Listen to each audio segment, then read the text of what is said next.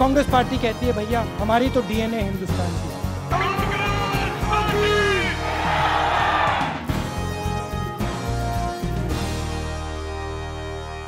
सोनिया गांधी जिंदाबाद।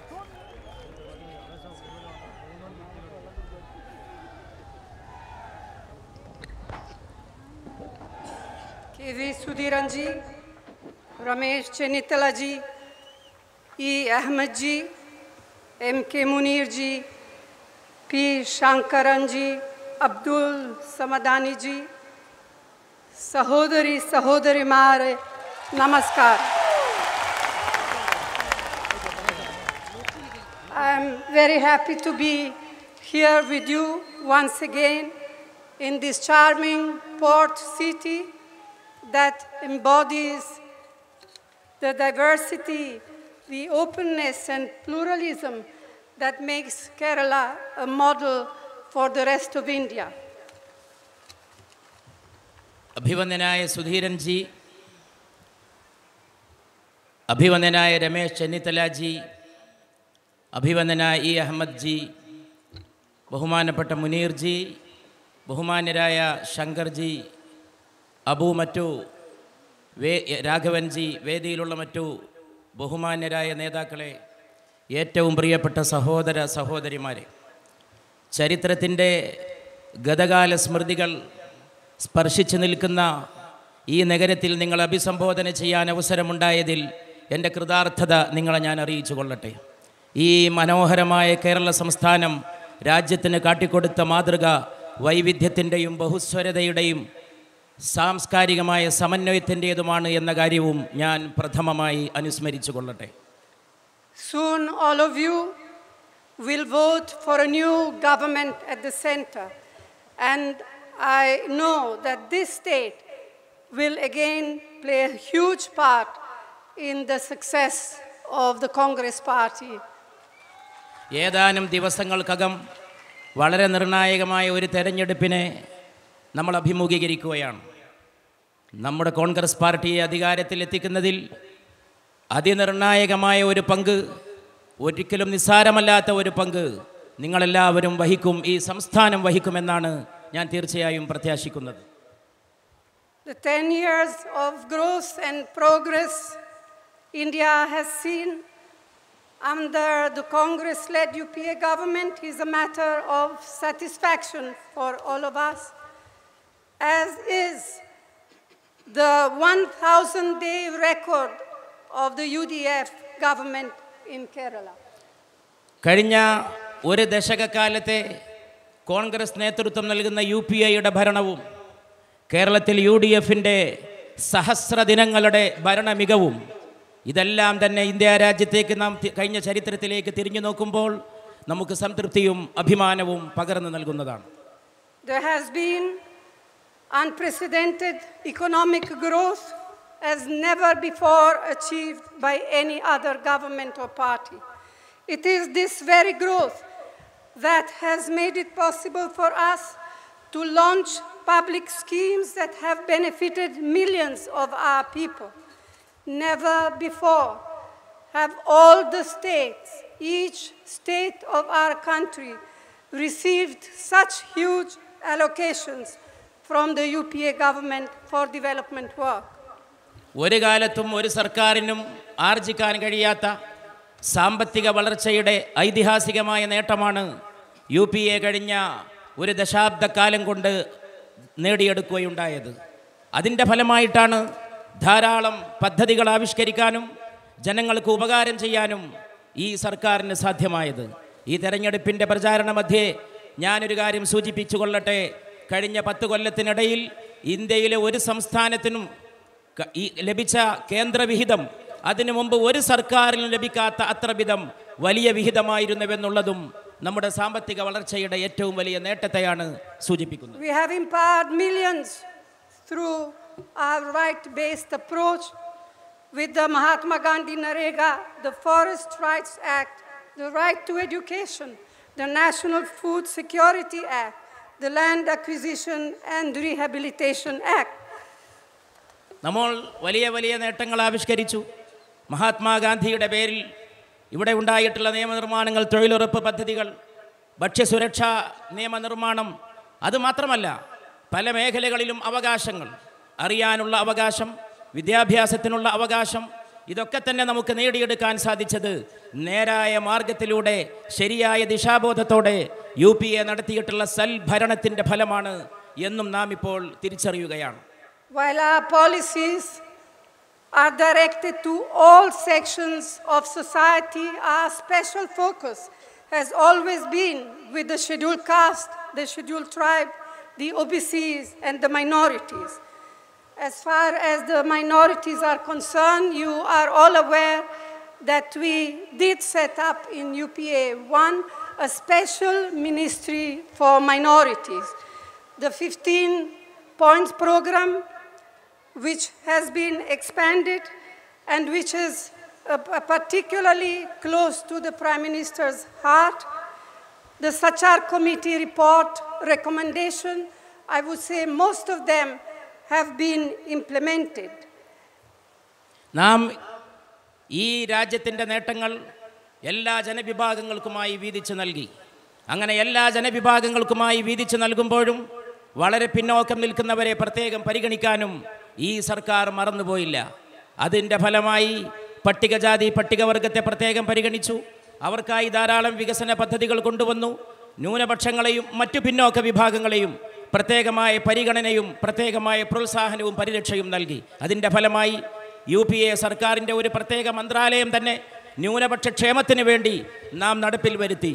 മാത്രവുമല്ല, ചരിത്രപ്രധാനമായതെന്ന് പറയാവുന്ന രജീന്ദർ സച്ചാർ കമ്മിറ്റിയുടെ റിപ്പോർട്ടുകൾ, ആ കമ്മിറ്റി ഏർപ്പെടുത്തിക്കൊണ്ട് അതിൻ്റെ റിപ്പോർട്ടിൻ്റെ കണ്ടെത്തലുകൾക്കനുസരിച്ച് നടപടി സ്വീകരിച്ചുകൊണ്ട് ന്യൂനപക്ഷ സുരക്ഷയ്ക്ക് പുതിയ അർത്ഥവും താല്പര്യവും ഈ ഗവൺമെൻറ് നൽകുകയുണ്ടായി. Being mindful of the contributions made by our brothers and sisters, our NRIs brothers and sisters from the state of Kerala and other states, we also had set up a special ministry for NRI, which ministry, and this ministry is charged with the responsibility of taking care of the problems which our NRI friends are facing in the states where they work, where they immigrated. നമ്മുടെ രാജ്യത്തെ ധാരാളം സഹോദര സഹോദരിമാർ വിദേശങ്ങളിൽ ചെന്ന് ഉപജീവനത്തിന് വേണ്ടി പാടുപെടുന്നത് നമുക്ക് അവഗണിക്കാൻ സാധ്യമല്ല, പ്രത്യേകിച്ചും കേരളക്കരയിൽ നിന്ന്. ഇതെല്ലാം കണക്കിലെടുത്തുകൊണ്ടാണ് പ്രവാസികൾക്ക് വേണ്ടി മറ്റൊരു പ്രത്യേക മന്ത്രാലയം ഈ സർക്കാർ ആവിഷ്കരിക്കുകയുണ്ടായത്. പ്രവാസികളുടെ അധ്വാനം അതിനെ പരിഗണിക്കാനും അവരുടെ അവശതകൾക്ക് പരിഹാരം കാണാനും ഒട്ടേറെ വികസന പദ്ധതികൾ സർക്കാർ നടപ്പിൽ വരുത്തുകയുണ്ടായി. I am also aware of the problem faced by fishermen here, and as Rahul ji has probably said in other rallies, in order to address the problems faced by them, we are committed in our manifesto to set up a special ministry for fishermen. മറ്റൊരു പ്രധാനപ്പെട്ട കാര്യം ഇവിടെ മത്സ്യബന്ധനത്തിൽ ഏർപ്പെട്ടിട്ടുള്ള സഹോദരങ്ങളുടെ കാര്യമാണ്.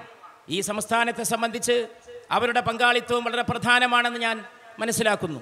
കഴിഞ്ഞ ഒട്ടേറെ സമ്മേളനങ്ങളിൽ രാഹുൽജി സൂചിപ്പിച്ച പോലെ അവരുടെ അവശത പരിഹരിക്കുന്നതിന് വേണ്ടി പ്രത്യേക നടപടികൾ ഈ സർക്കാർ സ്വീകരിക്കുമെന്ന് മാത്രമല്ല, അവർക്കായി ഒരു മന്ത്രാലയം ആവിഷ്കരിക്കുന്ന കാര്യം കൂടി നമ്മുടെ സജീവ പരിഗണനയിലാണ് ഉള്ളതെന്ന് ഞാൻ നിങ്ങളെ അറിയിച്ചു കൊള്ളട്ടെ. I want to mention one point, and that is, as you all know, our opponents charge us with acts of corruption. In every single instance, when a case of corruption has come to our notice, we have invariably taken action.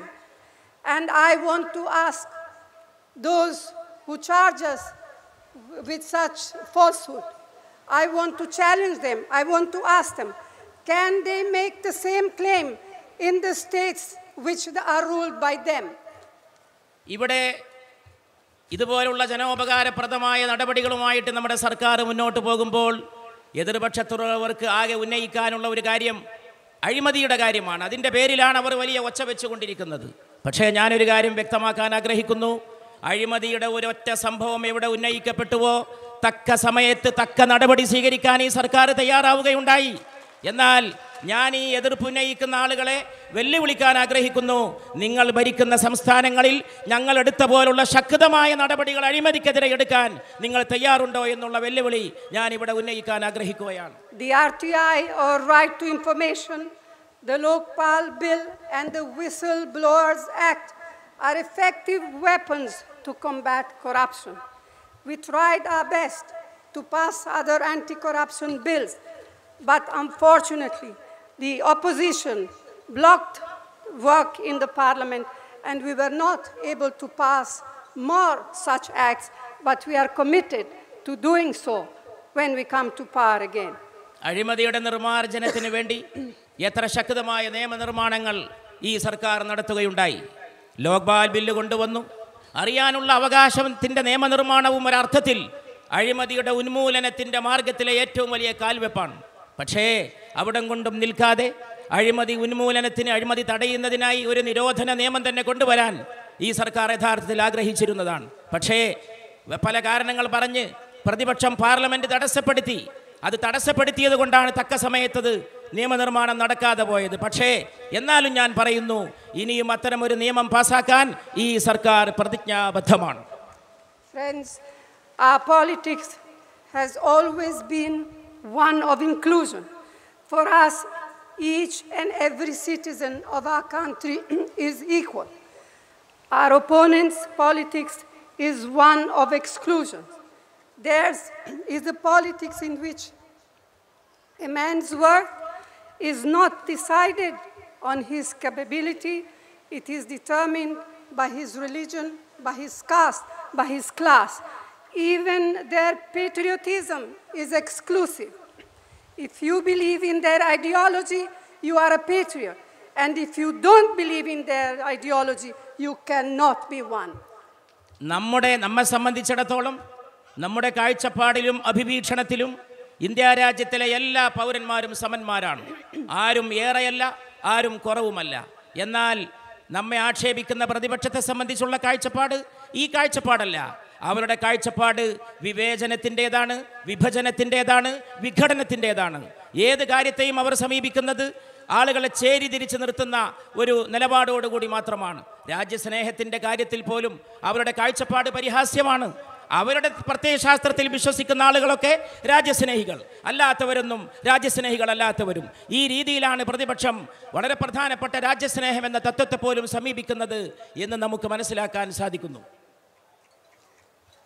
What the Congress party stands for is an India with strong democratic institutions at all levels.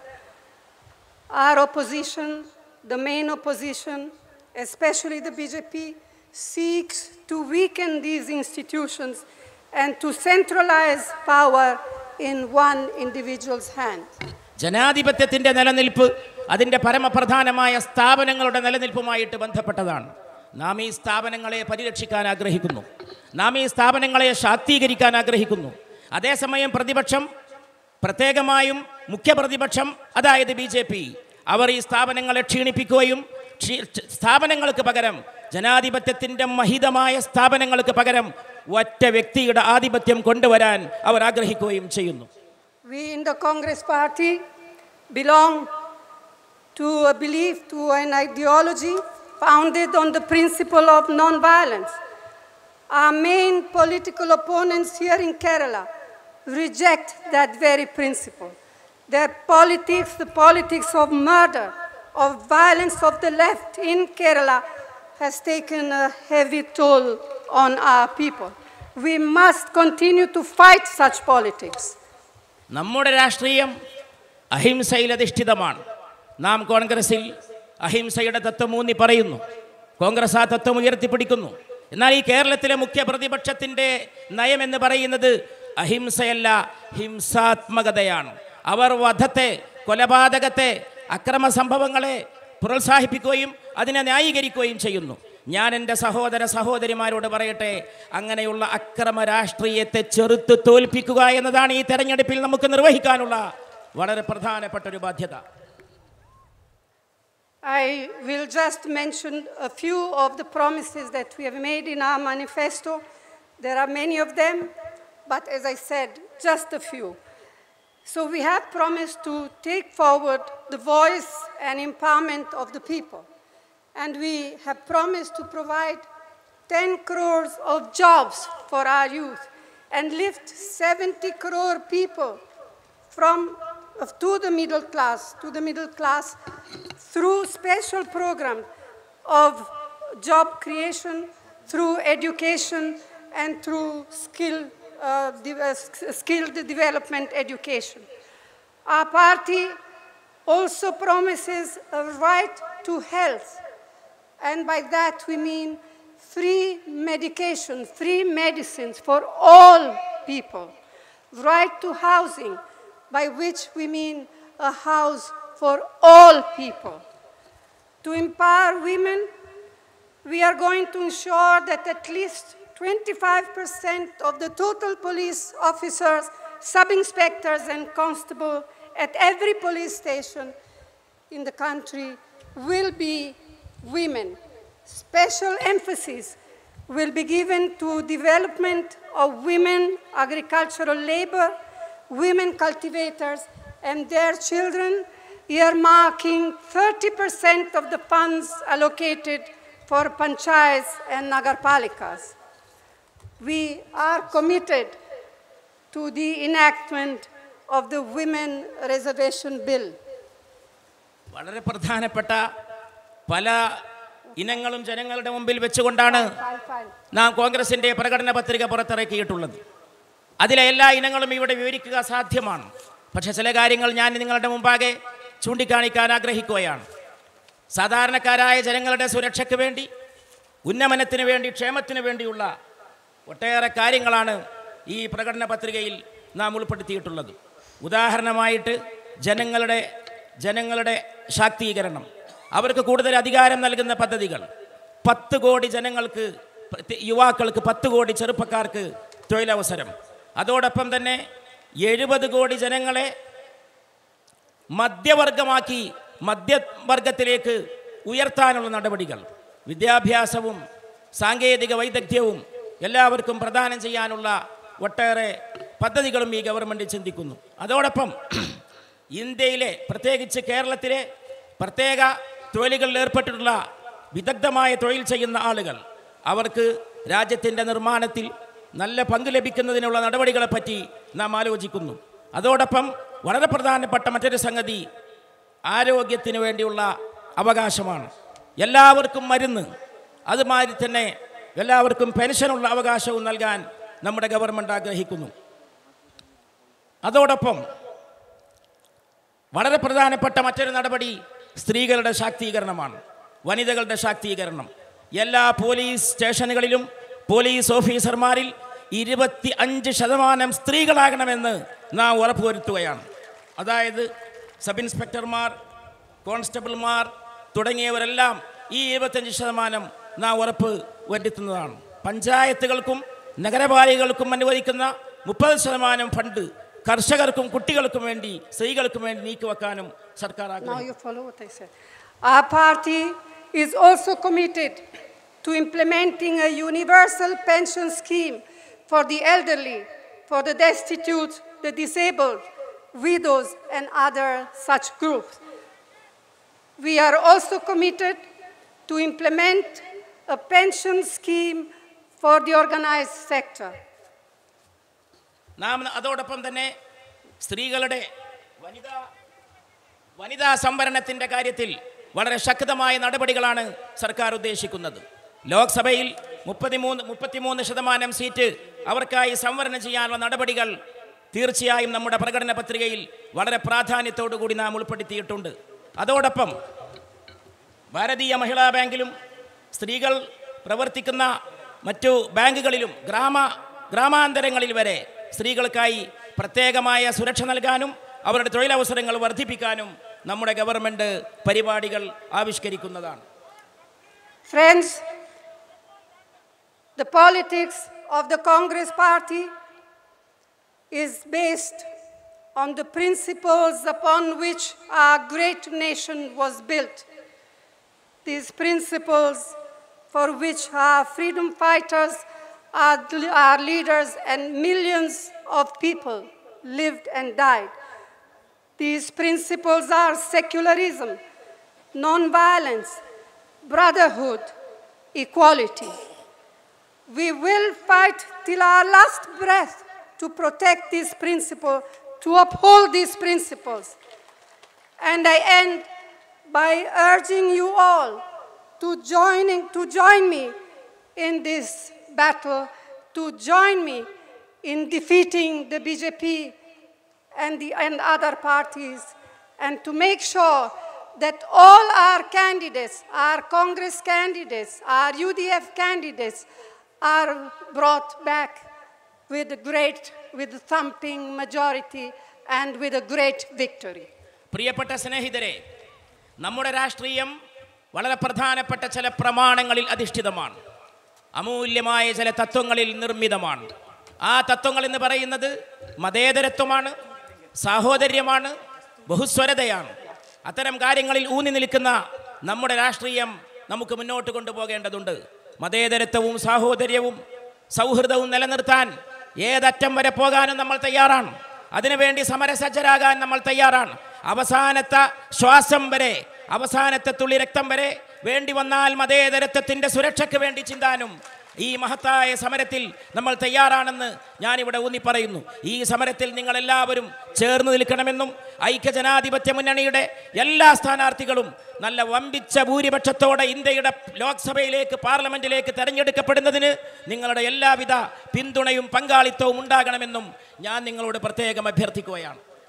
I forgot to mention a very important issue, and that is, I know that you have all been very worried and very concerned about the Kasturi Rangan Commission report.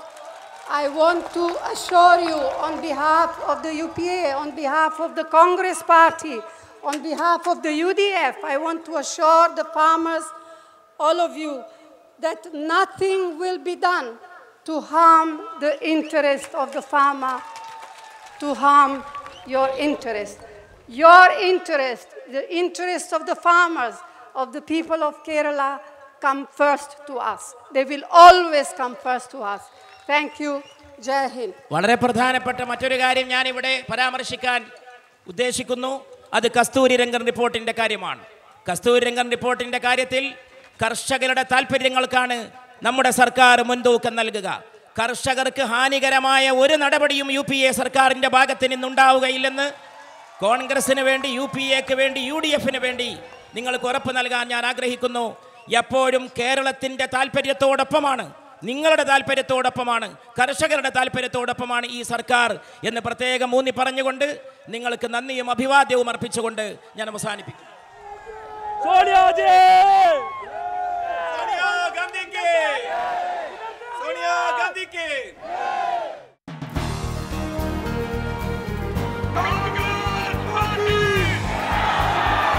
Congress party कहती है भैया हमारी तो DNA Hindustan की है।